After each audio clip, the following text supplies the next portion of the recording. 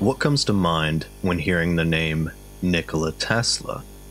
A name many are familiar with and associate various technologies, inventions, and advanced theories.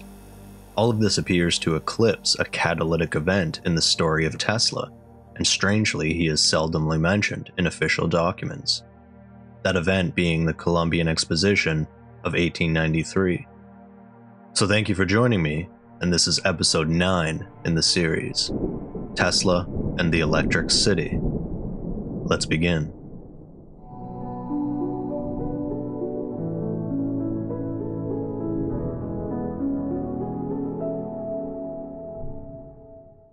This event provides a unique opportunity to branch off into various directions, delving into different topics and people that have direct correlations with the exposition, potentially expanding into larger explorations and series themselves. As usual, using documents of the time to provide a better understanding of how these historical pieces are intertwined. We begin our story with a book by Thomas C. Martin, published in 1894, called The Inventions, Researches, and Writings of Nikola Tesla. As an introduction, a few words of biographical nature will, it is deemed, not be out of place, nor other than welcome. Nikola Tesla was born in 1857 at Smiljan, Lika, a borderland region of Austria-Hungary, of the Serbian race, which has maintained against Turkey and all comers so unceasing a struggle for freedom. His family is an old and representative one among these Switzers of Eastern Europe, and his father was an eloquent clergyman in the Greek church. An uncle is today metropolitan in Bosnia. His mother was a woman of inherited ingenuity, and delighted not only in skillful work of the ordinary household character, but in the construction of such mechanical appliances as looms and churns, and other machinery required in a rural community. Nikola was educated at Gospic in the public school for 4 years, and then spent 3 years in the Real School. He was then sent to Karstadt, Croatia, where he continued his studies for 3 years in the Higher Real School. There, for the first time, he saw a steam locomotive. He graduated in 1873, and surviving an attack of cholera, devoted himself to experimentation, especially in electricity and magnetism. His father would have had him maintain the family tradition of entering the church, but native genius was too strong, and he was allowed to enter the Polytechnic School at Graz to finish his studies, and with the object of becoming a professor of mathematics and physics. One of the machines there experimented with was a Graham dynamo, used as a motor. Despite his instructor's perfect demonstration of the fact that it was impossible to operate a dynamo without a commutator or brushes, Mr. Tesla could not be convinced that such accessories were necessary or desirable. He had already seen with quick intuition that a way could be found to dispense with them, and from that time he may be said to have begun work on the ideas that fructified ultimately in his rotating field motors. In the second year of his Graz course, Mr. Tesla gave up the notion of becoming a teacher and took up the engineering curriculum. His studies ended, he returned home in time to see his father die, and then went to Prague and Budapest to study languages, with the object of qualifying himself broadly for the practice of the engineering profession. For a short time he served as an assistant in the government telegraph engineering department, and then became associated with M. Puskas, a personal and family friend, and other exploiters of the telephone in Hungary.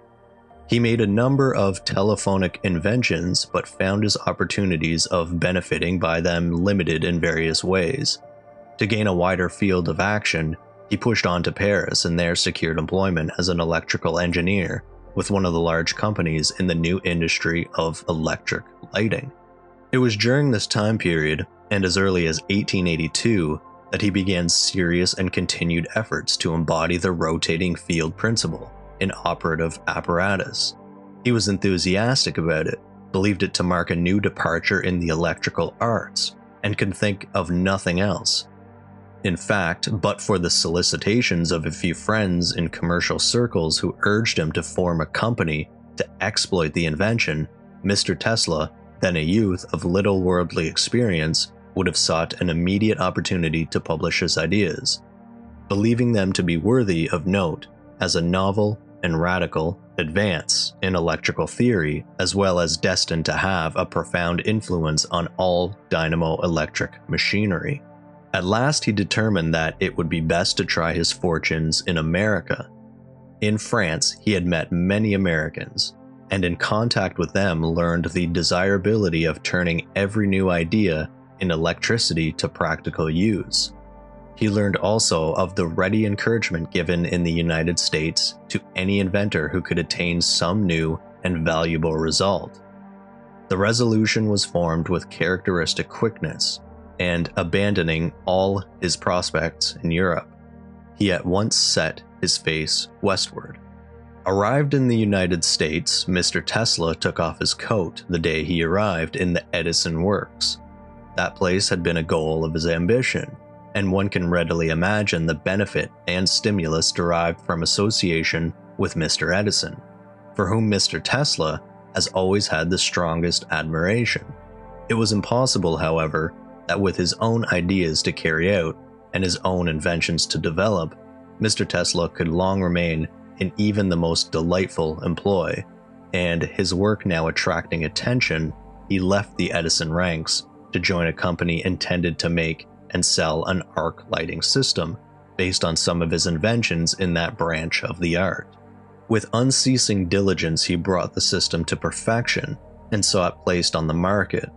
But the thing which most occupied his time and thoughts, however, all through this period, was his old discovery of the rotating field principle for alternating current work, and the application of it in motors that have now become known the world over. Strong as his convictions on the subject then were, it is a fact that he stood very much alone, for the alternating current had no well-recognized place. Few electrical engineers had ever used it, and the majority were entirely unfamiliar with its value or even its essential features. Even Mr. Tesla himself did not, until after protracted effort and experimentation, learn how to construct alternating current apparatus of fair efficiency. But that he had accomplished his purpose was shown by the tests of Professor Anthony, made in the winter of 1887 and 88. When Tesla motors in the hands of that distinguished expert gave an efficiency equal to that of direct current motors, nothing now stood in the way of the commercial development and introduction of such motors, except that they had to be constructed with a view to operating on the circuits then existing, which in this country were all of high frequency. The first full publication of his work in this direction outside his patents was a paper read before the American Institute of Electrical Engineers in New York in May 1888, read at the suggestion of Professor Anthony and the present writer. When he exhibited motors that had been in operation long previous, and with which his belief that brushes and commutators could be dispensed with was triumphantly proved to be correct. Having noted for years the many advantages obtainable with alternating currents, Mr. Tesla was naturally led on to experiment with them at higher potentials and higher frequencies than were common or approved of, ever pressing forward to determine in even the slightest degree the outlines of the unknown. He was rewarded very quickly in this field with results of the most surprising nature. Mr. Tesla's work ranges far beyond the vast departments of polyphase currents and high-potential lighting. The miscellaneous section of this volume includes a great many other inventions in arc lighting, transformers, pyromagnetic generators, thermomagnetic motors, third brush regulation, improvements in dynamos, new forms of incandescent lamps, electrical meters, condensers, unipolar dynamos, the conversion of alternating into direct currents, etc. It is needless to say that at this moment Mr. Tesla is engaged on a number of interesting ideas and inventions to be made public in due course. With that introduction to Mr. Tesla, we shift our direction into other published materials that describe his aspirations, accomplishments, and general reception of his ideas in electrical sciences. Let's begin with New Electrical Research in March of 1891, showcased in Scientific American. We published this week one of the most valuable contributions to our knowledge of the properties and possibilities of alternating currents that has appeared for several years. The experiments of Nikola Tesla on alternating currents of almost transcendental frequency give a deep insight into one of the most extraordinary portions of electrical science. Mr. Tesla has worked with dynamos, giving as high as 25,000 alternations per second, and consequently has within his grasp a class of phenomenon that are only hinted at so as long as experiments are confined to the frequencies in ordinary use. Not only is the work suggestive of practical results in the way of transforming by condensers, which with such frequencies becomes comparatively easy on account of the very small capacity required, but it is rich in suggestiveness as regards the relations between so-called electrical currents and the action that goes on in the dielectric. With a dynamo giving 20 to 25,000 alternations per second, at an electromotive force of 500 volts, static effects become enormously enhanced. An immense amount of energy is distributed through the medium surrounding the machine, and in fact, the experimenter may almost be said to be working in the dielectric of a condenser, of which the machine forms one surface and the surrounding walls the other.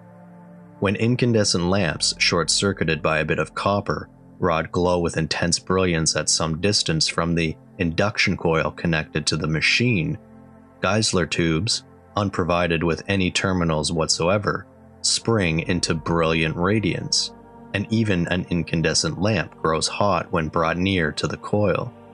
The experimenter suddenly awakes from his dream of electrical energy as a thing carried along a wire into the almost appalling consciousness that the energy in the dielectric is really the only thing with which he has to do. We cannot, in the brief space available in these columns, give any adequate idea of the interest and beauty of the results that Mr. Tesla obtained in this novel line of work.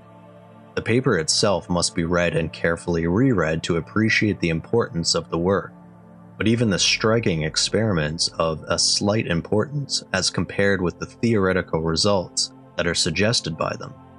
When displacement currents heretofore sought with almost negative results rise to a magnitude that heats the solid dielectric of the condenser almost to melting, one realizes with startling distinctiveness the truth of Maxwell's prophetic suggestions. Whatever be our ultimate conception as to the nature of electricity, we are forced to the conclusion that the energy distributed through the dielectric is the all-important thing in electrical phenomena, and that the surface conditions that we know as electrification and current are comparatively subsidiary. Electrostatic induction and electromagnetic radiation seem simple, almost necessary facts, when we can work in a medium surcharged by the tremendous electrical stresses that make themselves evident in such a machine as that with which Mr. Tesla experimented. Even if this research should lead to no results of immediate commercial importance, it at least marks an epoch in scientific investigation by casting a flood of light upon the phenomenon that until now have existed merely as residual effects, sought in vain by the experimenter, or noticed only as the concomitants of other and apparently more important electrical actions. It is interesting reading sections such as this that portray the various avenues Tesla was working through and providing workable solutions, or at the very least marks an epoch of scientific investigation. It seems alternating current and Tesla are intimately intertwined. In the same publication, Scientific American, on March 26th of 1892, we gain a glimpse to one of Tesla's lectures, which was given in London and Paris, showcasing experiments on alternating currents of great frequency. Mr. Nikola Tesla, to whom the English and French scientific public has just accorded a very warm reception, is a pioneer in electrical science, and one of those who will have influenced future progress through an almost radical transformation of the old processes and old methods. Someday we shall have occasion to describe the two alternating current motors devised by Mr. Tesla as long ago as 1888. At present, we shall content ourselves with recurring to his magnificent experiments on high potentials and alternating currents of great frequency, of which we have already given a complete idea in summarizing the communication made by the author on the 20th of May, 1891, before the American Institute of Electrical Engineers. In the train of this communication, which made a very great sensation in the scientific world, Mr. Tesla, acceding to the present solicitations of his friends and admirers, came to Europe and performed at London on February 3rd and at Paris on the 19th of the same month, before the French Society of Physics and the International Society of Electricians assembled in the hall of the Society of Encouragement.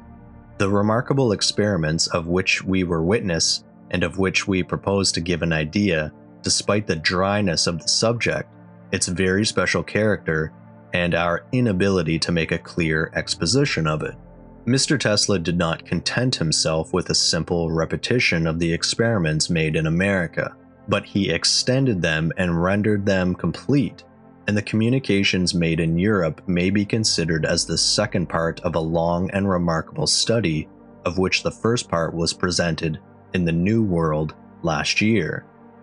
In the first place, let us briefly recall the processes employed by Mr. Tesla for the production of alternating currents of great frequency. The simplest consists in the use of an alternator of special form, which is represented herewith in Figure 2. This consists of a steel disc 30 inches in diameter, upon which are mounted 384 small bobbins, or more accurately 384 small zigzag windings. This disc revolves in the interior of a fixed ring, carrying 384 inductor poles. The result is that the frequency of the alternating currents engendered by the revolution of the armature before the inductors produces 192 periods per revolution, and that at the normal maximum velocity of 3,000 revolutions per minute, or 30 per second, a frequency of 9,600 periods per second is obtained, instead of the 100 solely that ordinary alternators give. The alternating current thus engendered is collected through the aid of two rings, against which two brushes rub, as in all alternators with movable armature. A separate excitation permits of varying at will the alternator's electric motive force, which under full excitation may reach 200 volts. In the second process employed by Mr. Tesla for obtaining much greater frequencies, which may reach and even exceed 1,000,000 per second, he utilizes an ordinary alternator. In the experiments of February 19th, he employed a Seismann's alternator, whose frequency did not exceed 50 periods per second. The alternating current thus produced is sent to an induction coil by establishing in derivation upon the primary circuit a disruptive discharge apparatus formed of a condenser and two polished balls, whose distance apart may be varied. This spacing regulates the frequency of the discharges, and consequently the frequency of the currents traversing the inductor of the bobbin. The sparks of the disruptive discharges burst forth in a powerful magnetic field, which facilitates their rapid production, as well as the cooling of the space wherein they are produced with so great a rapidity. Whatever be the process employed for obtaining great frequencies, the potential is always inadequate, and it is increased by transforming the alternating current by the aid of a suitable bobbin. This latter consists of an internal inductor winding and an external armature winding, formed of relatively coarse wire, and of a number of quite small spirals, for it must not be lost sight of that seeing the great frequency of the currents, the electromotive force developed for a given length of wire is incomparably higher than with ordinary bobbins. These bobbins have no iron core and are completely submerged in boiled linseed oil, the object of which is to secure perfect insulation and to prevent the presence of air, which in this particular case would be very prejudicial through the considerable heating that it would produce under the action of the enormous, frequently reversed electrostatic tensions to which it would be submitted. In order to obtain powerful effects, Mr. Tesla overcomes the prejudicial effects of self-induction by utilizing the properties of condensers properly interposed in the circuit of the alternator or in derivation upon the terminals of the disruptive discharge apparatus. A certain number of the experiments made by Mr. Tesla on February 19th were merely a reproduction of those that were spoken of before. We shall therefore not reproduce them, but shall dwell more especially upon those that present a character of novelty. The first experiments were made with the disruptive discharge apparatus, that which gives the greatest frequencies at present obtainable by the means at our disposal. In these conditions, the electrostatic discharges traverse the air under the form of luminous discharges, as if the air were rarefied. On interposing an ebonite plate, the electrostatic capacity of the system formed by the two balls between which the discharge takes place, and the ebonite plate is increased by the interposition of a dielectric, whose specific inductive capacity is greater than that of the air, and the brightness of the discharges is thereby intensified. These discharges easily traverse long tubes containing rarefied gases, which they illuminate with a bright light, each rarefied gas giving to light its own distinctive color. The discharges occur likewise between the cotton-covered wires insulated from each other and put into connection with the two terminals of the bobbin. These wires emit a violet light throughout their entire length, and even render luminous the space comprised between them. All the other experiments were made with the alternator shown in Figure 2, which gives from 9,000 to 10,000 periods per second. Mr. Tesla first showed the discharges in the form of a flame. In order to prove that these discharges of high potential and great frequency are not dangerous, he was able, on taking in his hands two metallic balls, designed to prevent his being burned by the spark, to receive the entire discharge from the bobbin, the discharge passing through his body interposed between the two balls. Mr. Tesla afterwards showed that the return wire is absolutely useless for making the discharge current pass. The latter may be established by the air and pass more easily if care be taken to connect one of the extremities of the wire to the bobbin with a conducting plate insulated in space. The molecular bombardment heats the part which presents but little surface put in communication with the second pole of the bobbin, and it was thus that Mr. Tesla showed us the incandescence of a thin platinum wire, or of a carbon filament enclosed in a globe of rarefied air. Every increase in the capacity of the system increases the discharge current, and consequently the incandescence. It suffices, for example, to bring the hand near the globe containing the incandescent body, and to place a metallic shade above the latter, or even, an effect paradoxical in appearance, to place the shade alongside the globe, to produce an increase of brightness resulting from the increase of the electrostatic capacity. The wire to which the filament is attached is connected, as we have said, with the secondary wire of the bobbin, whose other wire communicates with an insulated metallic plate. Such metallic communication is not indispensable. In fact, if the wire is covered with lead, a layer of gutta percha entirely insulating the copper wire and the leaden tube that envelops it, the lamp with a single filament becomes lighted as brilliantly when it is put in communication with the copper wire or the leaden tube. Mr. Tesla thus actuated a Crookes electric radiator, and even a special single-wire motor to describe which would lead us too far. He afterward illuminated certain bodies that are but mediocre conductors, such as alumina, carbon, lime, carborundum, and a few phosphorescent bodies such as sulfide of calcium, yttria, sulfide of zinc, and the ruby, the marvelous effects of which several times gained the unanimous applause of the spectators. Mr. Tesla finally terminated with a few experiments in the illumination of tubes of rarefied gases, without wires or electrodes. The tubes being simply placed in the periodical electrostatic field produced between one of the insulated poles of the bobbin on the one hand and an insulated metallic plate placed above the experimenter and communicating with the other pole of the bottom on the other hand. Figure 1 shows one of these experiments in which Mr. Tesla is producing the illumination of two tubes at once.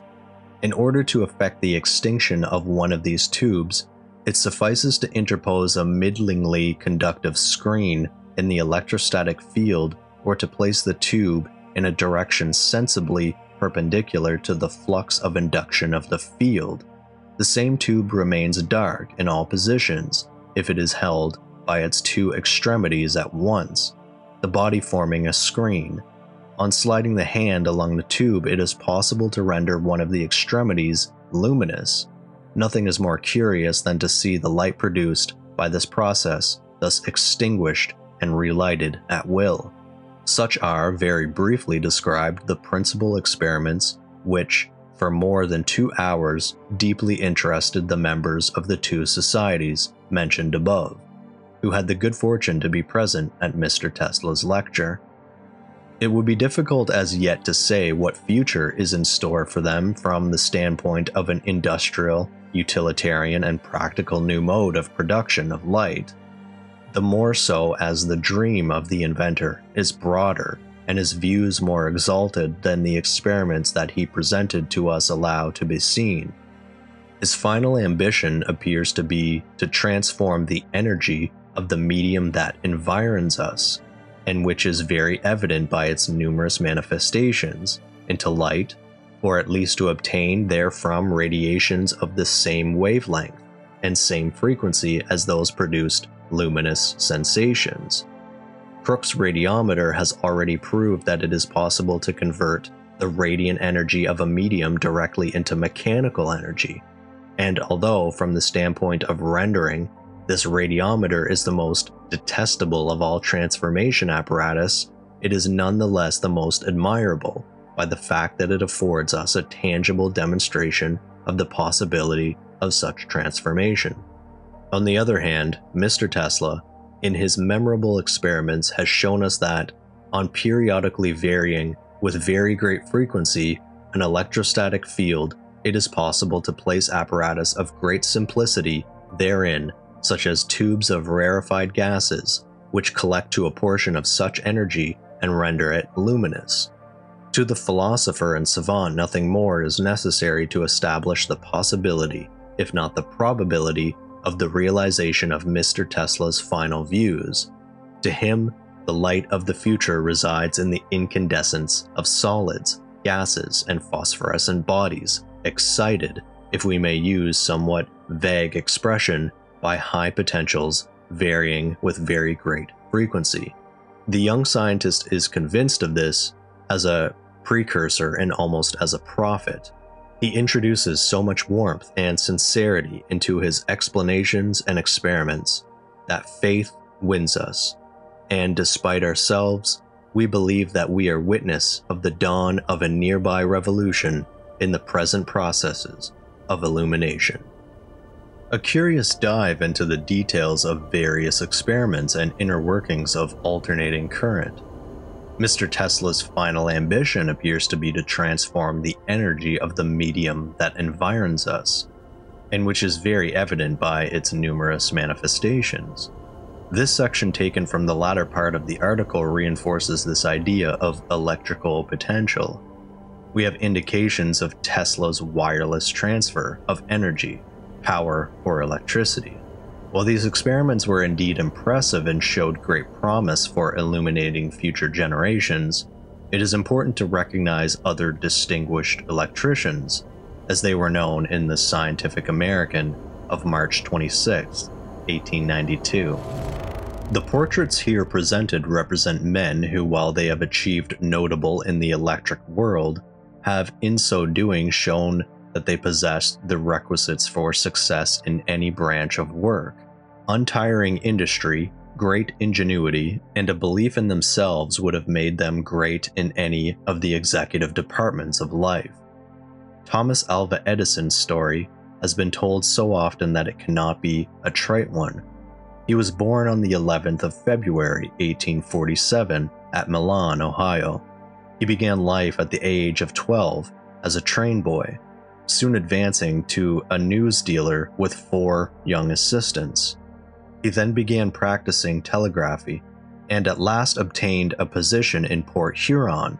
He soon began to invent, and in 1864 he moved to Memphis and had one of his inventions, an automatic repeater, put into service.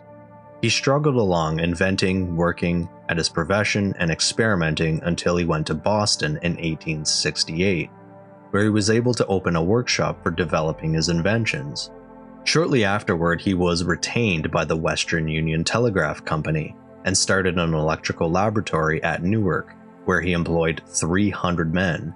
In 1876, he moved to Menlo Park, New Jersey, and in 1887 left Menlo Park and erected in Orange, New Jersey, what is supposed to be the largest experimental laboratory of its kind in the world. His inventions, which are numbered by hundreds, center largely on electricity, although one of the most wonderful of his achievements, the phonograph, is not an electrical invention at all. Alexander Graham Bell was born in Edinburgh, Scotland, March 3, 1847, being therefore almost exactly the same age as Edison. His father and grandfather were born language teachers, and the young Bell's attention was directed to language by the course of studies prescribed by his father. The synthesis of artificial speech by Helmholtz's method is said to have early engaged his attention, and he resolved to pursue one of those outcomes of his studies, multiple telegraphy, to a practical conclusion. It has been said that all this time the idea of speech transmission was an undercurrent of thought with him, and he has testified that before 1870 he avowed his belief that he would one day speak by telegraph. Going through all sorts of experiments, he succeeded in inventing the telephone. He lectured on it before the Society of Arts in Boston, May 25, 1876, exhibited it at the Centennial in Philadelphia, and in August of the same year, speech, it was said, was transmitted over a telegraph line. He has received numerous honors and has written numbers of papers on his other scientific works, such as the photophone. He has also, for years, studied the subject of speech for the deaf and dumb. Elihu Thomson was born in Manchester, England, 1853, and at the age of 5 came to this country with his parents, who settled in Philadelphia, where he was educated, graduating from the Central High School in 1870. He experimented a great deal during his boyhood in electricity and chemistry, photography, and similar subjects. Graduating at the age of 17, he spent 6 months as an analytical chemist in a laboratory, and was then appointed assistant professor of chemistry and physics in the high school, and was promoted to the chair of professor of chemistry and mechanics in 1876. He frequently lectured and continually experimented during this time period, in the Artisans' Night Schools, Franklin Institute, and elsewhere. He was associated with Professor Edwin J. Houston in some patents relating to dynamos, and upon these and other inventions based the American Electric Company, since called the Thomas Houston Electric Company, organized in 1880, and became chief electrician of the company. His invention of electric welding and brazing has been fully described in the columns of the Scientific American and Supplement. His very remarkable experiments in alternating current induction have done much to win for him an international renown, The air blast applied to switches and computators for blowing away destructive arcs is a type of his practical way of reaching results. Like Edison, he holds a great number of patents. One quick note before moving on to Tesla's profile. This is an illustrative image of the Columbian Exposition in the article we just read through. There are various illustrations of the exposition grounds, and some differ on the architectural elements shown. Some showing this pier with buildings and even a tall lighthouse-like structure.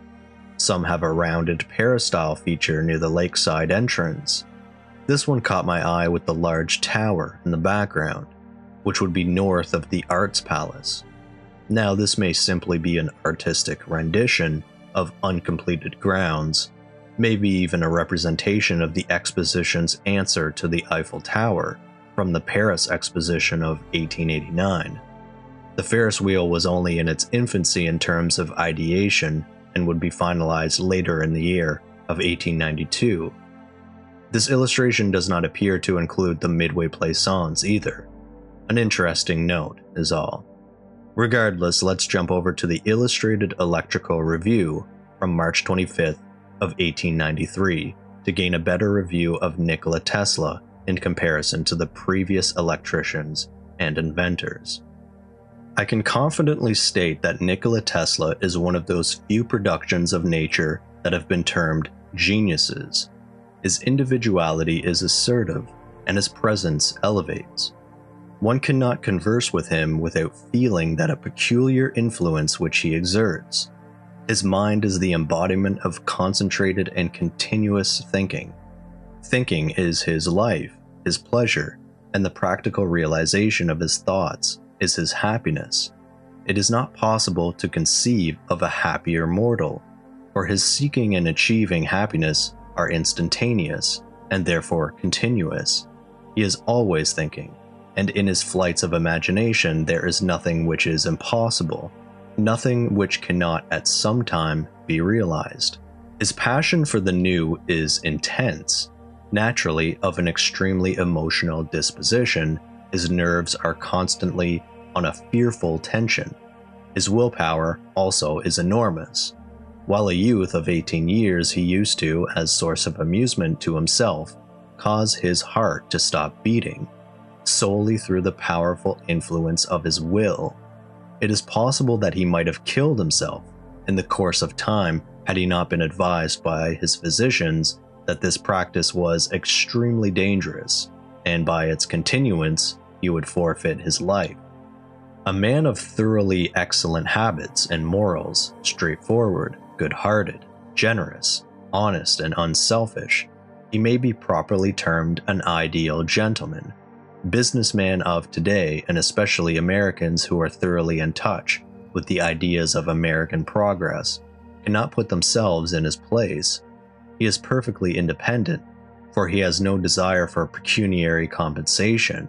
His work is above price, for it is with him the great incentive of life. He will not attempt anything that has been started by another. He is original. His line of action is entirely in the path of his thoughts, and his thoughts are so unlike what is generally imagined to be the outcome of practical man's reasoning that his work is considered marvelous. It is marvelous. But the fact that it is so considered by others is a source of real annoyance to him. He is intensely modest, and this, looking at his general character, is not surprising. The national and popular fame that he has acquired in the past few years is distasteful to him. He thinks that successful men are only original when they work on a restricted scale, and are unhampered by the many cares attending the control of a business or large laboratory. He feels that the glamour that surrounds popular success is merely superficial. All very great inventions and discoveries are the children of those lovers of nature who have worked as minute philosophers. As soon as outward cares come, progress is hindered, and even a family, as Bacon says, is a hostage of fortune.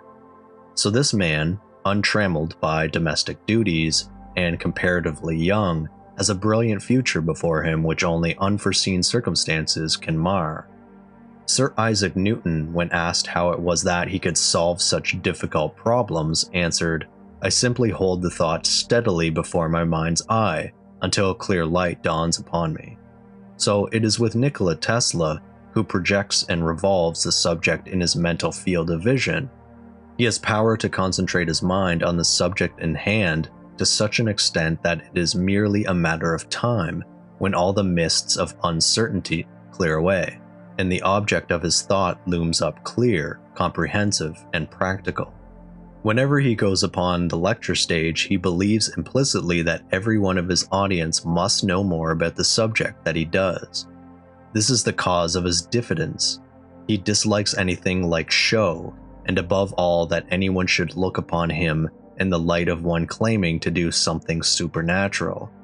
It is said that during several of his lectures, superstitious people have left the hall, believing that he was in league with the evil one. Mr. Tesla's power of concentration makes him desire solitude, and his laboratory and workshop are sealed books to the outer world.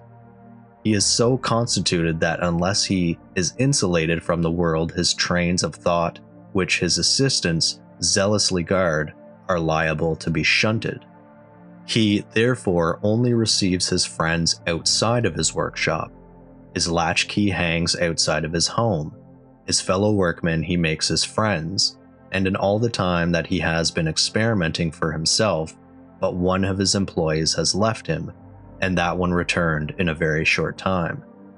His experiments are carried on at his own expense, and to the layman they would seem, as they really are, the essence of originality. As soon as some new line is commenced, his genius asserts itself, and he starts out on the new field prepared to discover. His talents are not so much in an inventive line as in the field of discovery, for he does not like to finish what another has commenced. Only that which has hitherto unknown will he attempt. His ideas are so numerous and come in such rapid succession that he never attempts to put them down. One day, for the sake of a trial, he jotted down his thoughts as they came. This he found to be so inconvenient that almost his entire time, of course outside of his moments of thought, were taken up in transcribing. His memory is wonderful, and though words may escape, ideas never leave him. In his laboratory, which is a modest retreat, he employs 6 workmen, all of whom are thoroughly skilled in their different lines, and he himself is a practical and thorough mechanician, many of his earlier lamps and bulbs having been made entirely by himself. He takes up but one thing at a time, and is so utterly oblivious to all that surrounds him that it seems, as he says, that there is nothing in the world for him outside of what he is thinking of, and that, were a person to communicate with him on any subject foreign to his direct line of thought, they would imagine that his intellect was below the average. But as soon as he finds these apparently foreign thoughts have direct bearing on the subject at hand, then it is that they instantly become a part of his reasoning, and he is as proficient in them as if he had made that particular line the new study of his life. He comes from a very old family who are descendants of the ancient Slavs, they having settled on the borders of Austria, on the small strip of the territory called Lyca. There are a few people from the place of his birth in America. Boschwitz is a countryman of his. His father and mother were both great lovers of nature. His sisters, 3 in number, are all highly intellectual, the youngest especially being considered quite a genius. It had often been discussed among the members of his domestic circle who was the most promising in the family. The preference was always given to this youngest sister. She is tall, strong, and remarkably heavily built. Before Nikola earned his worldwide reputation, he took 2nd place in the family, but now his sister, whom he still modestly thinks is far superior to him in every way, has been relegated to 2nd place. His life has been full of vicissitudes, and it was these very difficulties which made his success. When he gets an idea that a thing is possible, he starts out with all enthusiasm and works day and night with no rest until he gets on the path which he believes leads on to the solution. When a child, he would wait anxiously for bedtime to approach, not that it might bring sleep and rest to his youthful mind, but that he might lay abed the whole night, thinking and pondering over some pet idea. Ever since he first saw the Graham machine, with its complicated computator, he believed, in fact knew, that he could make a machine which would do without this expensive accessory. He was laughed at for his pains, but no matter, history repeated itself, and he solved the problem, producing what is now known as Tesla's motor. That he is resourceful may be determined by anyone who chooses to advance to him some apparently impossible problem. Like a flash, he will have some reasonable explanation, and if the subject is of enough importance to him, he will not rest until he sees that it is either possible or impossible. If it is possible, he will obtain the solution. If impossible, it will be cast off like an old garment, and he starts again on some new idea within the realm of possibility. He has theories for the solution of all difficult problems that occur in daily life, but the grand scheme ever constant in his mind, and which he implicitly believes will be solved by him, the transmission of electrical power without wires, has attained such proportions that he feels sure its solution is not far distant. All his energies are bending toward it, and the possibilities that this idea conjures up will be enough to make him the most famous man and the greatest benefactor that the world could ever have. He speaks fluently the Latin languages and has remarkable conversational ability. He has a moderate income, all of which he puts into his experimenting. He has no yearning for wealth, although he feels positive that if he so choose, he could be independent in a very short while. Many of his friends have urged him to go into business so as to lay aside enough money for a rainy day. To all these urgent pleas he has turned a deaf ear. Constant dropping will wear away a stone, and it may be possible that he will soon utilize his vast store of experience and manufacture some of his apparatus, which will enable those electricians who are anxious to follow in his footsteps to start in on original experimenting, and by that means carry out plans such as the perfection of details, which should not be considered by a mastermind. The descriptions that he gives of his feelings during his lectures and experimenting are intensely interesting. Generally, when he is through with his lectures, he is in an utter state of collapse. These high-frequency currents warm his body and quicken his nervous action. His recent celebrated lecture was not of such benefit to the electrical fraternity as it should have been, owing to the immense size of the hall, and that outsiders were admitted, and that the spectacular had to give place to the scientific. But in all his experiments he essays to illustrate some particular fact, new and useful, and if the electricians are fortunate enough to hear another lecture by him at the World's Fair, the mistake of admitting the non-technical public should not occur again. The photograph which accompanies this character description shows him as he is when passive, but it is impossible without talking to him to imagine the look of supreme intelligence which asserts itself in every line of his face. His deep-set eyes add to the appearance of continual intense thought, and taking his face, all in all, it unmistakably evinces the hidden genius that lies beneath its surface. There is a unique feeling reading through these articles and journals that talk about various ideas of Tesla.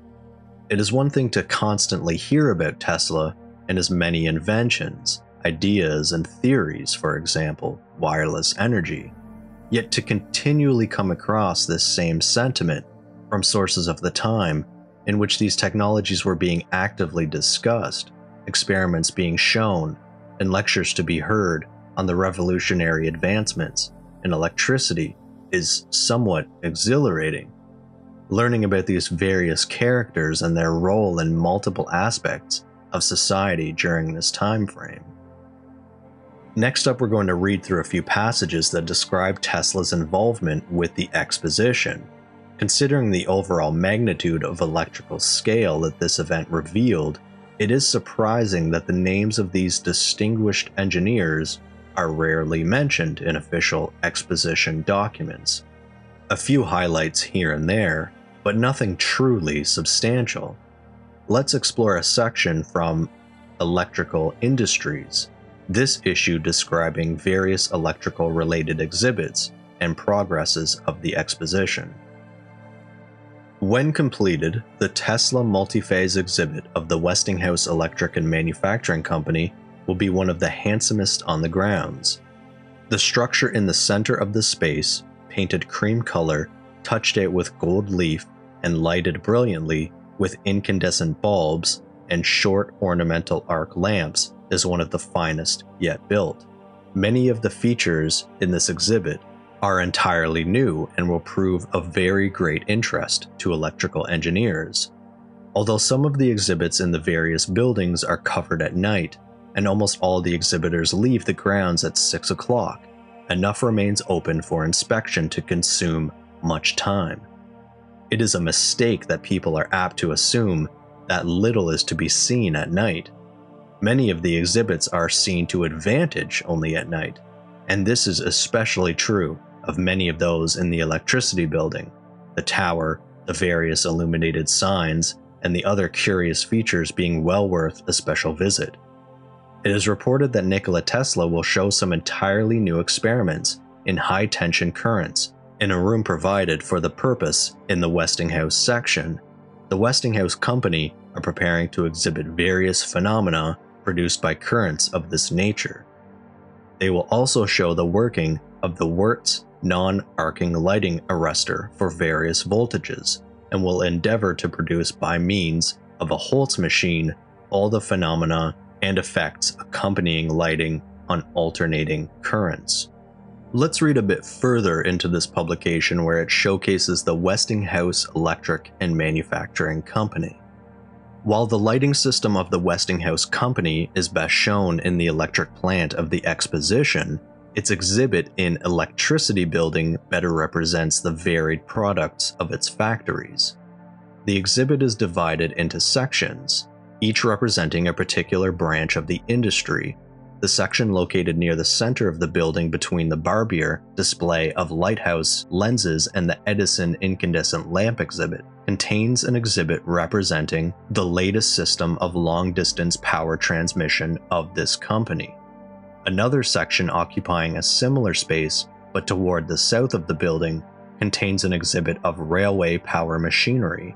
Directly to the east of this exhibit is the display of both arc and incandescent lighting. The Schallenberger meter, lighting arresters, and apparatus showing some novel effects of the two-phase alternating currents are also displayed in this section. In the corner of the space, a room has been built in which are shown a number of startling experiments in high-tension currents. Mr. Tesla expects to be present to utilize this room for exhibitions for invited guests during Congress Week. The exhibit of long-distance power transmission system consists of a complete plant with all the machines and apparatus necessary for the transmission and the reception of the electric current. The plant consists of a 500 horsepower, two-phase alternating current generator directly connected to a Pelton wheel. The plant consists of a 500 horsepower, two-phase alternating current generator directly connected to a Pelton water wheel, as illustrating the source of power, while the real power is furnished by a 500 horsepower two-phase Tesla motor, which is belted to the generator by a 24-inch belt. The prime generator is of new type, now known as the rotary transformer, although why it is so named is hard to say, as it is simply a commutating device for an alternating current and might be better called a commutating machine. As used in this case, the full horsepower output can be taken off either in alternating or direct current, or any proportion of both currents at the same time. The machine is separately excited by a 5 horsepower direct current dynamo, directly coupled to a Tesla motor of the same capacity. The dynamo may be easily made self-exciting. The primary voltage is of course provided for according to distance and load. In this case, the voltage is 380. From the generator, the current is conveyed to the switchboard by the wires which are concealed beneath the floor. From the switchboard, the current is conveyed to the step-up transformers for long-distance transmission. This switchboard is of white marble, mounted on an iron framework, and is arranged after a design specially made for this work. It is provided with the necessary switches for controlling the 500 horsepower motor and the current from the generator so arranged that the current may be thrown from the step-up transformers to any part of the exhibit. That last article was from August 10th, 1893, and we're going to step back a few months to March of 1893. Reading through a publication called The Electrical Worker, in which we have a description of Nikola Tesla's lecture given in St. Louis. The Tesla lecture was a notable feature of the convention. At first, it had been proposed to deliver the lecture in a small hall, but the demand for tickets was so enormous that it was decided as a matter of sheer necessity to secure a larger auditorium, and this was found in the Exhibition Theater, which seats about 4,000 people. It was, of course, practically impossible that all could hear and see, but those who were there could at least say they had seen Mr. Tesla afar off and witnessed some of his most striking experiments. The hall was crowded to suffocation, and the demand for tickets was so great that they were selling briskly for $3 and $5 on the steps of the hall. Under such circumstances, Mr. Tesla contented himself wisely with showing some of the more spectacular of his experiments, and even these were followed at a disadvantage in view of the immense distance from which most of the spectators studied them. After his introduction by Mr. Ayer, the lecturer gave a few minutes to a statement of the conditions involved in his work, and then by means of his high-frequency and high-voltage currents, aided by disruptive discharge from a condenser through an induction coil, as well as by direct dynamic phenomenon, he produced a number of the interesting results that have already made his name famous and have charmed 2 worlds.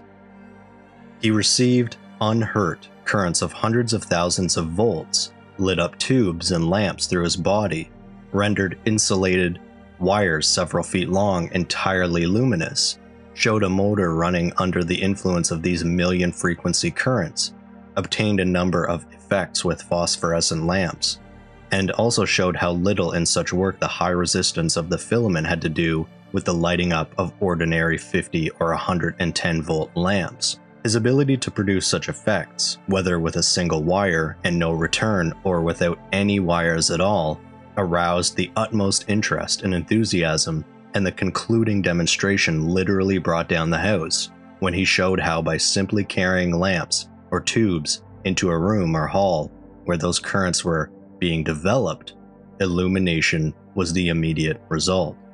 In his opening remarks, Mr. Tesla enlarged upon the grandeur of nature and expressed his opinion that the most wonderful of the external influences that affect us is light. Hence it followed that the most wonderful and important of the organs by which these external influences beat in upon us is the eye. 2 facts were especially referred to, one of them being that the eye is the only organ capable of being affected directly by the vibrations of the ether. Another fact was that the eye would be able to distinguish objects at almost any distance were it not for the minute particles and stray gases filling the intervening space. These absorb the energies of the ether vibrations, but in a pure medium they would travel unchecked, and the range of vision would be infinitely greater.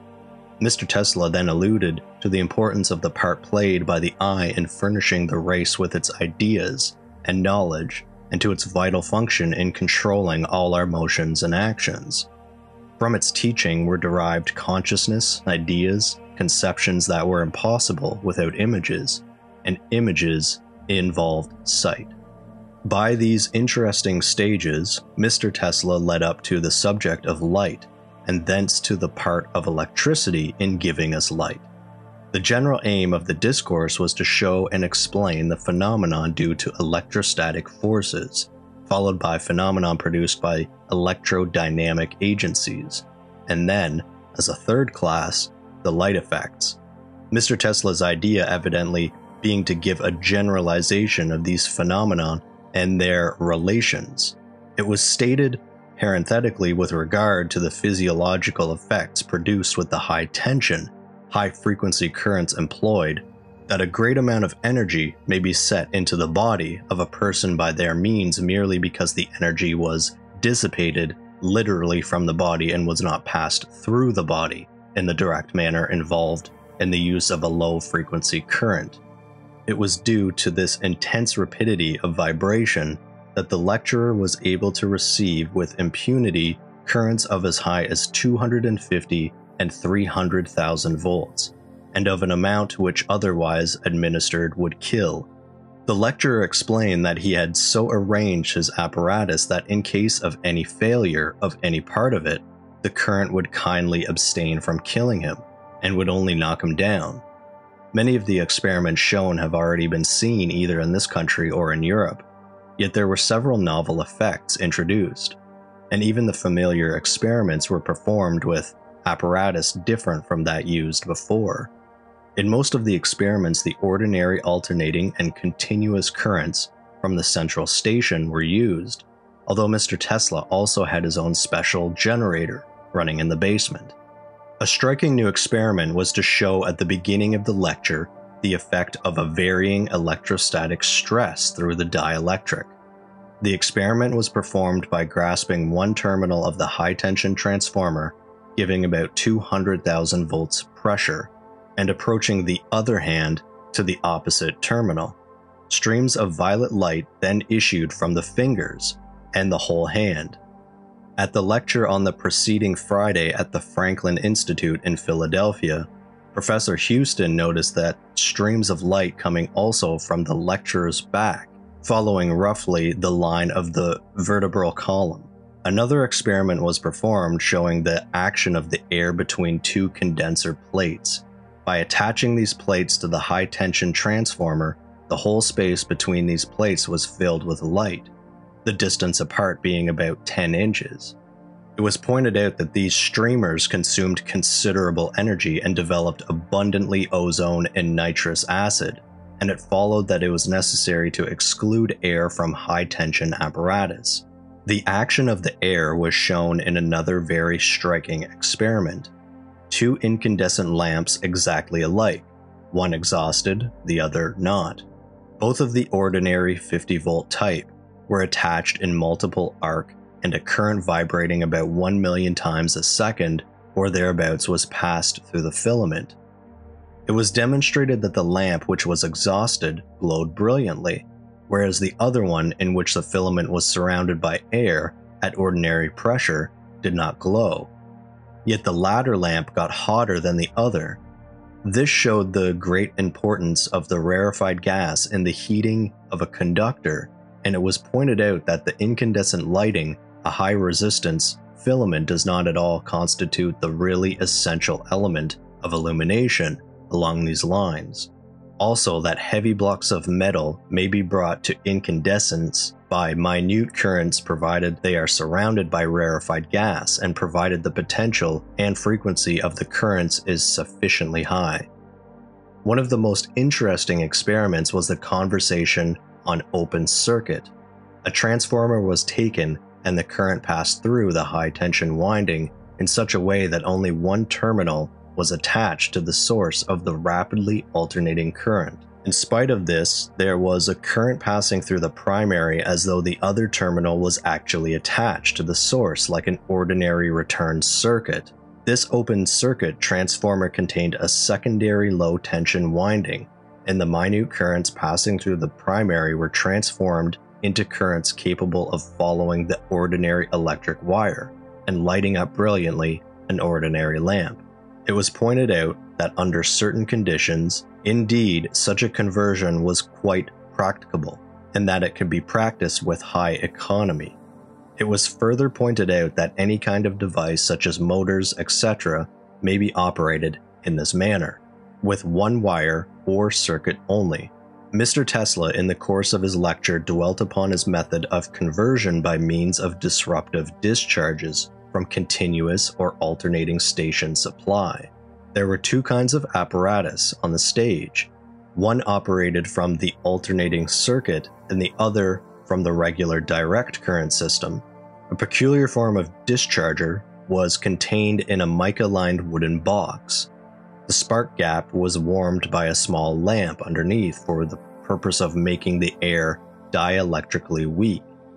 This enabled Mr. Tesla to work with a very long gap, a very sensitive arc, and a comparatively small electromotive force in the gap. The effects obtained were thus augmented very materially. It was pointed out that with this method of conversion, there is no difficulty whatever in obtaining sparks of any length.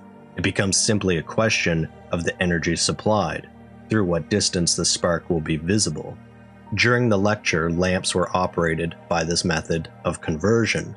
An ordinary 100-volt, a 50-volt, and a 2-volt lamp were brought up to full candle power with equal facility. Then a little motor was run by means of these disruptive discharges, it being a phase motor comprising simply an iron core with a closed secondary coil in it, and a disc armature arranged to rotate above the core.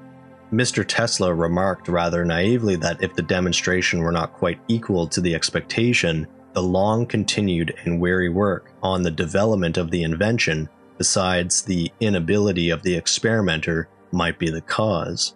He went on, in connection with this, to refer to the transmission of power from Niagara and gracefully recognized the presence on the platform of Professor George Forbes, who is so prominently identified with this great work. Mr. Tesla believed that we were about to see such great powers transmitted long distances and over one wire. Continuing, Mr. Tesla remarked that he had shown things of a more spectacular nature with reluctance, yet forced thereto by the desire to gratify those who had shown their interest and formed so large an audience. A number of experiments were performed not seen in this country before, though some had been shown in England. For instance, a phosphorescent bulb was lighted up by being merely held in the hand, and this was a most successful experiment. Mr. Tesla prefaced it by relating a little anecdote of Lord Rayleigh. When he was in London, remarked Mr. Tesla, with much feeling, he had the pleasure of performing this experiment privately before Lord Rayleigh, and he would always remember the trembling eagerness and excitement with which that distinguished scientist witnessed the lamp light up. The appreciation of such men, said Mr. Tesla, repaid him fully for the pains he had been at in working out these phenomena.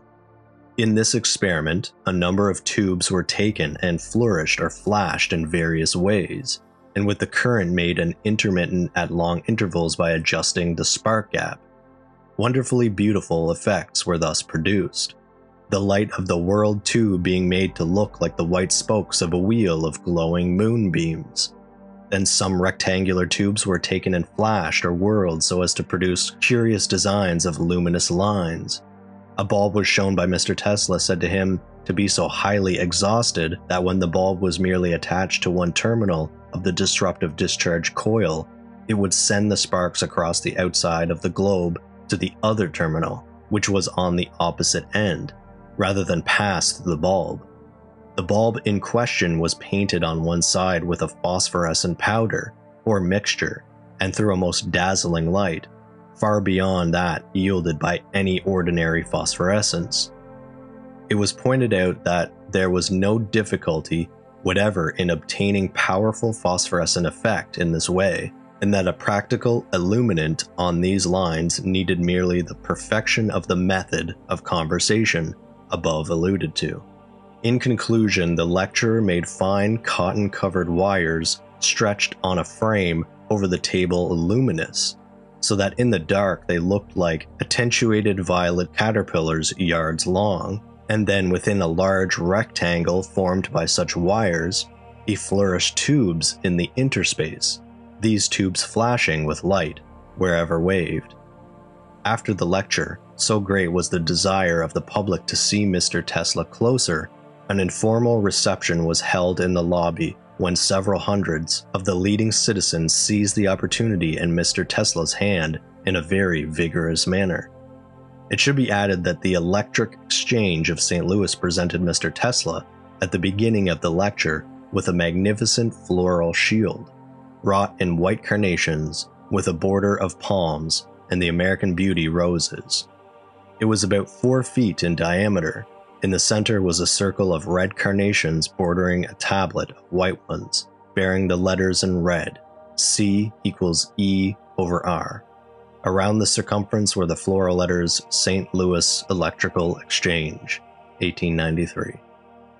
Now, we are going to read one last section here from the Book of the Fair discussing the electrical showcase at the Columbian Exposition.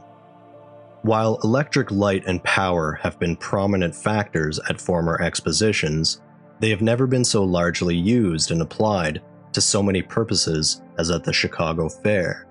At the Paris Exposition of 1879, there were some 1,500 incandescent lamps, and at the New Orleans Cotton Centennial in 1881, both arc and incandescent lamps were utilized to good effect. At the latter, it was for the first time demonstrated that under this clear, white light, the delicate tints of flowers are almost as plainly visible as beneath the noonday sun.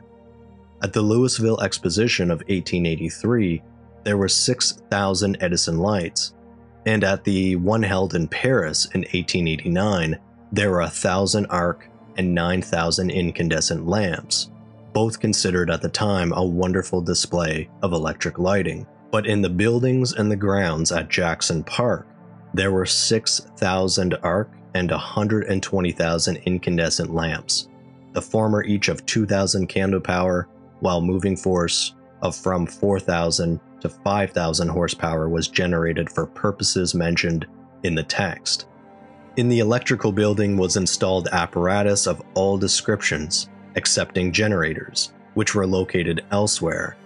Power for whatever purpose used was furnished and transmitted, as I have said, from the station at Machinery Hall, the plant being so constructed as to be complete in itself, and yet composed of numerous smaller plants. The floor of the building was intended to sustain a minimum weight of 150 pounds to the square foot. By railroad derricks, machinery of a weight not exceeding 15 tons could be moved into position, and generating machinery up to a weight of 22.5 tons could be handled by traveling cranes. Neither for illumination nor other purposes were any of the wires placed above ground, all being fastened on insulators enclosed by subterraneous conduits. The arc lights scattered throughout the park were supported by pillars or masts 12 feet high, most of them 50 to 75 feet apart, and all arranged with a view to landscape effect. Side by side with the Edison exhibit of incandescent lamps was a case containing many sections of fibrous vegetable growths, used by the inventor in his search for the substance best fitted for a lamp filament. The selection finally made was that of a Japanese bamboo, which is now extensively cultivated on special plantations. It is said that in arriving at this result, Edison traveled many thousands of miles and expended at least $200,000. Near the pavilion of the Commercial Cable Company, a Fort Wayne establishment had an exhibit which overtopped all others in the galleries. It consisted of iron towers and poles such as are used in railroad construction and for street lighting. Nikola Tesla, the so-called wizard of physics, whose current motors are mentioned in connection with the Westinghouse Company's exhibit, is one of the youngest of our great electrical scientists, and yet a man of worldwide repute. His fame rests mainly on his multi-phase alternating motors, whereby are produced high-potential currents of remarkable frequency. On the 25th of August, he lectured in the Assembly Room of Agricultural Hall, before an audience consisting largely of electrical engineers and scientists. During his discourse, he exhibited a motor or oscillator driven by compressed air, which made 80 vibrations to the second, stating that he had made others capable of several thousand vibrations to the second. To this, he attached a dynamo small enough to be slipped into the pocket, and yet of considerable power. Considering that Nikola Tesla's greatest ambition was to rid the electrical infrastructure of its wires, projecting the power potential of a nation or even civilization into abundance, whatever happened to this idea? It does seem through various experiments that wireless electricity was indeed possible, only being presented on a scale for a particular audience in a lecture hall or auditorium. Was this technology not scalable to accommodate towns, cities, states, or nations? If anyone could accomplish the task of creating a wider wireless infrastructure, it would have indeed been Tesla's doing. Or was there simply no value in allowing the populace to access a potentially infinite power source from anywhere, from the environs in which we inhabit, the ether? How could this technology be monetized if it was not being directed through a channel or line? If water was coming through a hose and you had a bucket, capturing that water would be quite simple and quantifiable. Trying to fill that same bucket during a rainstorm and capturing all the available water would seemingly be impossible. There's simply too much availability, an abundance. There is no limited supply, no scarcity. However, that channel or line does still exist to this day, and this is a curious aspect of our infrastructure.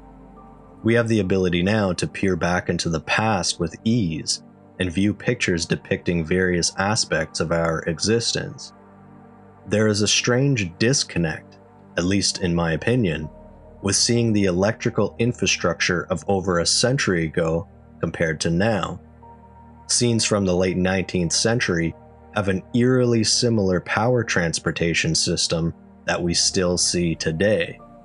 Looking at older images, we see wooden poles with connecting lines, running electrical power to all areas that require it. Yet today, we see that same technology, that same delivery method of electricity. Why has this remained the same or even stagnant for so long? This isn't to say that other aspects have not progressed substantially since this time, even in the electrical field itself. But there are so many aspects of our society that have advanced forward in many respects, and why isn't the delivery of power one of them? Even thinking of the Kardashev scale, which is a proposed scale of civilization that centers around the harnessing of power. As a civilization increases its ability to harness greater and greater power, the more advanced and capable it becomes, allowing for incredible accomplishments in fields of science, technology, engineering, and mathematics. In tandem would no doubt have drastic impact on the quality of life of every citizen. It does seem unfortunate or even frustrating to see such a great potential during this time by a single individual to alter the trajectory of a nation fade into obscurity. With every article or written word of Tesla during this time period adds great insight to such an incredible thinker, inventor, and individual. It is equally met with melancholy, as the ambitious possibilities that he sought have largely become myth, or even conspiratorial. That isn't to say that his contributions did not revolutionize the electrical field, as alternating current was far superior to direct current, and reigns supreme still to this day for the majority of our electrical infrastructure. This presentation was only a small piece of the Nikola Tesla story, and hope it honors him in some meaningful way. I'll leave it to Tesla to explain this bittersweet fruit of invention, written in 1913 to financier J.P. Morgan. Perhaps it is better in this present world of ours that a revolutionary idea or invention, instead of being helped and patted, be hampered and ill-treated in its adolescence, by want of means, by selfish interest, pedantry, stupidity, and ignorance, that it be attacked and stifled, that it pass through bitter trials and tribulations, through the heartless strife of commercial existence. So do we get our light. So all that was great in the past was ridiculed, condemned, combated, suppressed, only to emerge all the more powerfully, all the more triumphantly from the struggle.